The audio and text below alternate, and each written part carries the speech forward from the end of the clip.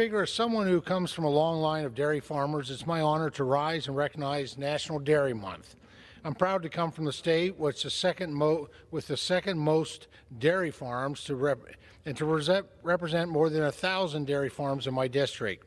In Pennsylvania, the dairy industry is a major driver of economic growth, supporting more than 47,000 jobs and bringing in more than $11 billion in revenue.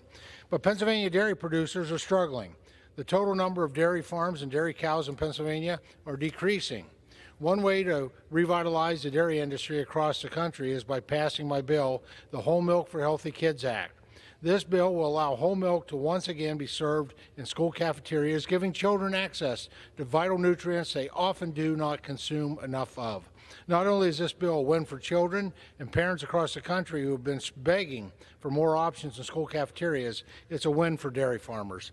I believe there's no better way to celebrate National Dairy Month than by passing the Whole Milk for Healthy Kids Act. Thank you, Mr. Speaker. I yield back the balance of my time.